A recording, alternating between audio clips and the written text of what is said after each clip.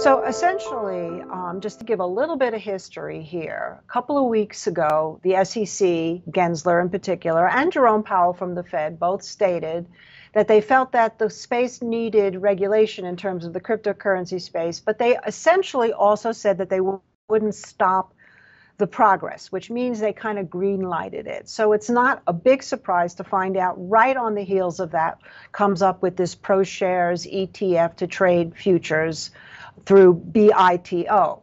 So the disadvantage of that is that it trades not the spot month of future, but it trades one of the back months. You know, in futures, like when we used to trade oil, you had the spot month, whatever the current month was, and then you had the months thereafter. So you could be trading, if we're in October, you could be trading November futures, December, January, etc. And then there were relationships with that, which we're not going to get into, but they call contango is one of the words to use. So with this BITO, essentially, once the contract of not the spot month, which never expires because that just keeps rolling, but once you go one of the further out months in a commodity, it expires. And when it expires, you have to liquidate or roll into the next month.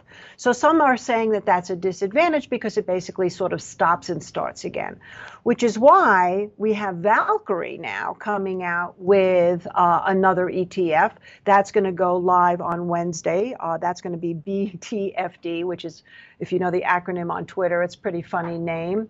And Grayscale, which is the over-the-counter GBTC ETF, that's also now talking about doing a spots future. So that's the sort of disadvantage. The advantage is, of course, that it now opens up the ability for people to trade with SEC blessing an ETF that does give you exposure to Bitcoin. I think all futures have risk, and fundamentals can change on a dime. In terms of Bitcoin, there are fundamentals because obviously there's adoption more and more. And then you have sort of ancillary type of influences, like, for example, interactive brokers, which are now allowing registered investment advisories to have a part of their portfolio in cryptocurrency. And then, of course, there's the whole mining fundamental, which has now been taken from China and starting to mine more in the United States. So there are influences. In terms of Bitcoin itself, it is a store of value.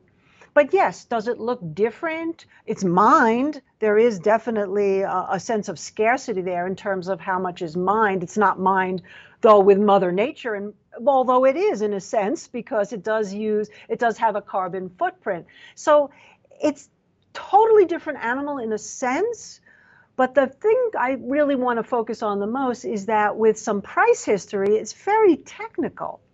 And I think that's the biggest thing that people have going for it. If they take a little bit of time to try to figure out how to look at a chart and understand moving averages and understanding support and resistance, understanding volume patterns.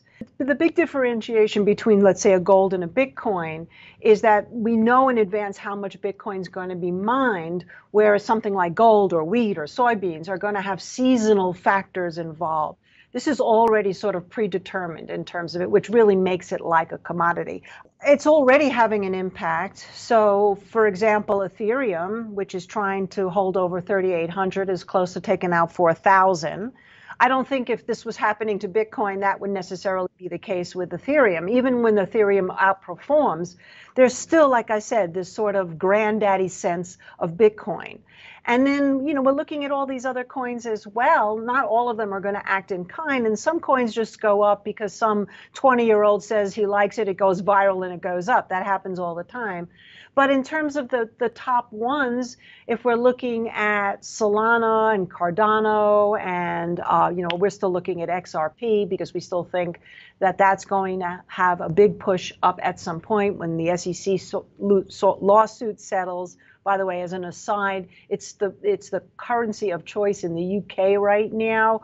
And so it's really, getting traction. So yes, I think that that's going to have a positive impact, not just on that, but all the companies that are related to Bitcoin, like your PayPals and MicroStrategies and Overstocks and all these other companies that I'm going to try to rattle off the top of my head, Marathon being another one, Hut being a mining company. All of these things are going to do well. Now, that doesn't mean there'll be divergences. And an interesting question I got today on another channel that I did to discuss this was, would you hedge, like let's say short a company and buy the coin? These are relationships that will emerge just like they do in commodities, but we're in infancy on that right now. So for now, suffice to say, if Bitcoin's doing well, you can pretty much anticipate. I would encourage some level of price history to be established before you just sort of jump in. And I like to use Coin when that came out, COIN, as a perfect example. I've got met with all the enthusiasm that we saw today with BITO, that we'll probably see when Valkyrie launches, and when eventually we see something with Grayscale launching a spot future. But it then immediately went down and took a while, a few months, to establish this base at 200, and then once it broke through a key support, you didn't miss anything. You were still able to get in now with some price history and a risk, and now as we're talking, Jackie, it's trading at around 300. So there's always going to be money to be made. So I would say to people, don't get into FOMO, fear of missing out, because the opportunity presents all the time. As a futures trader, I can tell you that things come back, things correct, there's another product, there's another thing to do, and just really make sure you have some modicum of understanding before you get involved. With that said, be excited, because you can now get involved and feel a lot more comfortable about it.